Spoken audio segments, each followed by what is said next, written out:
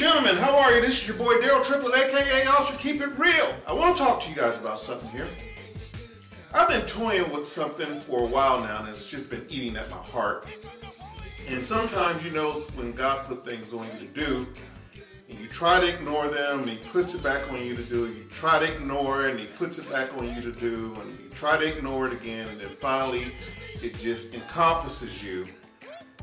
And I've been fighting with this for quite some time now. Now, you guys know that I've been out of law enforcement for a long time. And I can remember there was a time in my youth where I absolutely positively loved law enforcement.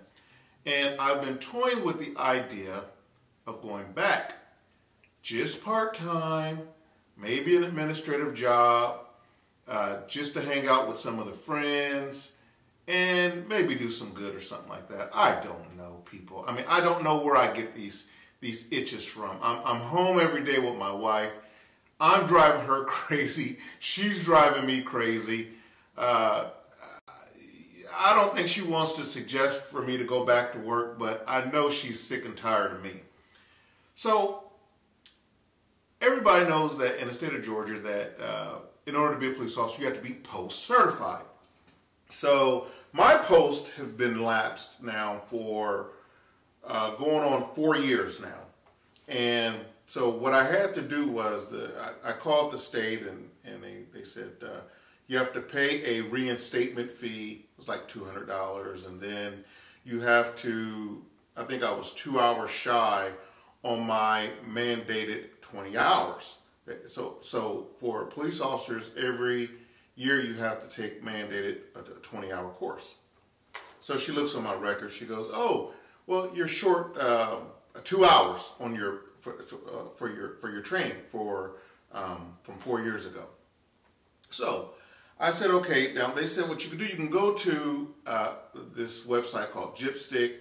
It's a law enforcement site where you can take all these online classes. So really, there's no need for an officer to ever be short on their classes because you can do the classes from the comfort of your home. It's very, very easy to log on to and do this. So anyway, I went to the website on Gypstick and I said, well, I'm going to pick the easiest 2-hour course I can get my hands on. And I come up with cultural awareness. Cultural awareness, I am very aware of my culture, okay? If you haven't noticed by now, I'm black.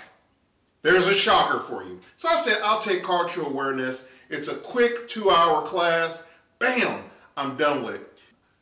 People, let me tell you something. I almost flunked culture awareness. This was the hardest damn course out of everything I've ever taken at Gypstick. I got a 79% on this thing, man. Let me tell you something. I almost didn't make it. Now, I'm not lying to you. I got the certificate right here.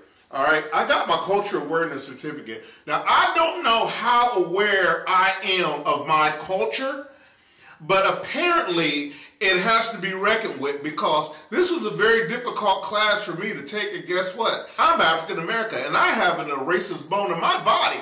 And this was a very difficult course for me to take. So I am truly thinking about going back into law enforcement part-time. I don't know where yet. I don't know even if I'm going to do it. But one of the things I want to do, I wanted to at least get my post certification up to speed.